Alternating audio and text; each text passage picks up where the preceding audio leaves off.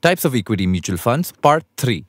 And we're back. We've already learnt about classifying equity funds based on the type of investing, value and growth, and also on the types of stocks they invest in. And here's the last few types.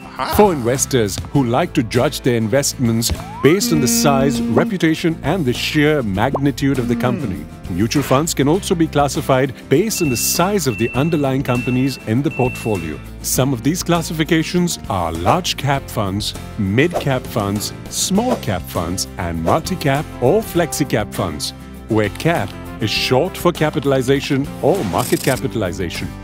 Pretend you are the manager of a publishing house and it's up to you to decide which writers the house is going to publish this season. You have a large selection of writers to go with, but only a few make it to the list. Now, the obvious choice for a sure return would be to go for a successful writer who has had a series of books already published. You'll sell 1 million copies just by his name. And even though you'll have to pay this famous writer a lot of money, making your returns marginal in comparison to your investment, the investments are likely to give you stable returns. Similarly, companies with large market capitalization, generally leaders in their respective market segments with higher business stability and liquidity, are large cap companies. Equity funds that invest in these large cap stocks are known as large cap funds. Back to the example. As a smart publisher, you may also want to investigate the writing of a newcomer who seems immensely talented. Now, he may not have the backing of a reputed writer, but remember, he's also not going to cost you as much as a reputed writer. This gives you the opportunity to invest in his writing at a low cost and earn large returns on his publications in case of a hit. That's right. Companies with lower market capitalization, generally new to the business environment and still establishing themselves, are mid or small cap companies.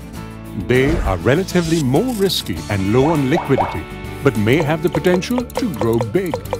Smart investment managers are always on the lookout for small companies like this, which have the potential to be tomorrow's market leaders. And by picking up the stocks of these companies, they can help realize the true value of your investments when the companies do grow.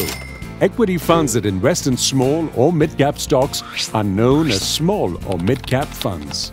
Funds that invest in a combination of the three are called as flexi-cap or multi-cap or all-cap funds that invest across market cap size and have a range of large, mid and small-cap stocks in their portfolio. And other than pure equity funds, there are also equity-oriented funds that predominantly invest in equities, yet have a portion invested in fixed income. These are popularly called balance funds and would invest around 65% in equities and the rest in fixed income. So judging your investment by the size, reputation and magnitude of a company is definitely a great assessment. But do consider the odd rookie that could possibly become your money tree one day, or even a combination of it all to best suit your needs. We hope you've enjoyed watching this video. Watch more and we'll help you learn about different investing concepts. You can also write to us with your feedback at editor@templeton.com. Mutual fund investments are subject to market risks. Read all scheme-related documents carefully.